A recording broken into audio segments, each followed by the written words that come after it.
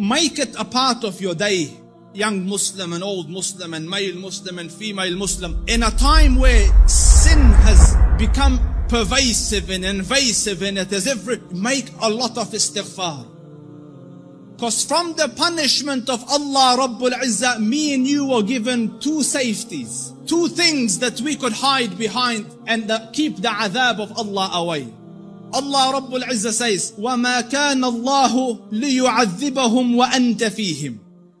The first, the Prophet. So long as, Allah said, so long as he is amidst you, I will not punish you. So the Rasul died and left. His sunnah is with us, but the Rasul went. The second one, and Allah will not punish them so long as they seek forgiveness. So the only salvation you have now is perpetual istighfar. The Rasul sallallahu alayhi wasallam says, I say more than 100 istighfar a day, and some say in a gathering. Busy yourselves with istighfar. Astaghfirullah al-azim. Oh Allah forgive me. Oh Allah forgive. Astaghfirullah. Make it a habit. And wallahi, Allah will open all the doors of goodness upon you.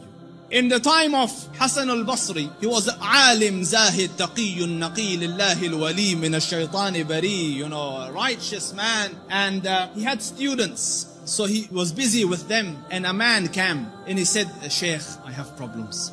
So he goes, what's your problem? So he goes, there's no rain in our land. Drought has come. Give me something to do. So he said, increase the saying of istighfar. So he thanked him and went. The other man came. Sheikh, poverty has struck us.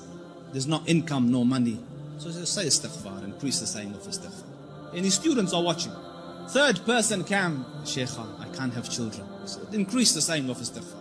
So the students look at the Sheikh, every person came with whatever sickness. You have one medication, just injecting everyone the same thing. What's going on? So the Sheikh said, it's from the Quran. فَقُلْتُ اسْتَغْفِرُوا رَبَّكُمْ إِنَّهُ كَانَ غَفَّارًا يُرْسِلِ السَّمَاءَ عَلَيْكُمْ مِدْرَارًا وَيُمْدِدْكُمْ بِأَمْوَالٍ وَبَنِينَ وَيَجْعَلْ لَكُمْ جَنَّاتٍ وَيَجْعَلْ لَكُمْ أَنْهَارًا. Make istighfar of Allah. Allah will send the sky down with helpful rain for you. He will bestow you with wealth and progeny and make your gardens grow, and around it springs of water will come. All for the saying of istighfar and the returning to Allah Rabbul Izzah with seeking forgiveness of Allah Rabbul Izzah. Make istighfar, Muslims.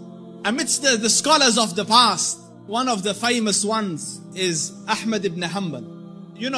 They call him the Imam of Ahlul Sunnah. And such a giant of an Imam, some of the people in his madhab say that no one served the religion after Abu Bakr radiallahu anhu more than Ahmad ibn Hanbal. Because just in the days of Mihna, for years he took imprisonment and house arrest, but he would not budge on his stance on the deen. So his fame and repute extended across the Muslim land. Everyone knew him, but there was no selfies in those days, you couldn't share a picture. So no one knew. Few people around him and his students and Ahl al-Ilm knew what the Shaykh looked like. Most people hadn't seen him, but they had heard about him. So Imam Ahmad went on a travel from his city to another city. And when he reached that city, night befell him. He was in a masjid. And he was trying to sleep in the masjid because in those days there was no hotels and things. So the guard came and he said, get out of the masjid. So he said, listen, I'm a traveler. I don't have anywhere to go. I will just be here till tomorrow and then I will be on my way. So he said, no, get out. So the Shaykh went and sat outside the door. Can you imagine?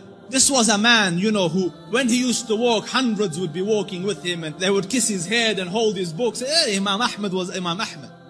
Now he's sitting at the door of the masjid. So he looks at him, he goes, didn't I tell you to go? He goes, I'm outside. He goes, no, get out. So he said, listen, it's just... So he said he held the Imam from his leg and dragged him onto the street.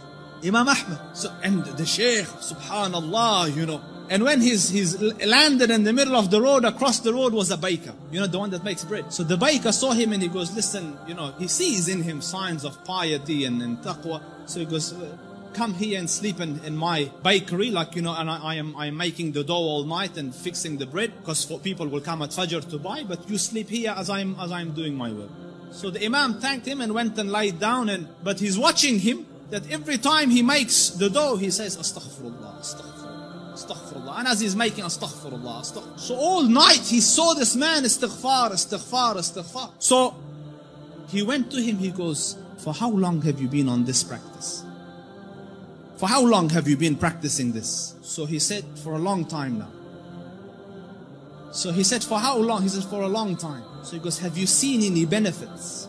Because no one can be so consistent and perpetual on dhikr and on istighfar and Allah not grant him some favor. So he goes, I've realized that whatever dua I ask, Allah grants me, except for one dua that he hasn't accepted. So he said, what dua was this? He said, I prayed that, Ya Rab, let me see Imam Ahmad ibn Hanbal, and so far I haven't seen him. So the Shaykh said, he goes, Subhanallah, he dragged me by my feet to come into your bakery, simply cause, imagine, out of my city into his house, out of his house when I was refusing, dragged me by my feet so that I could come and answer to your dua.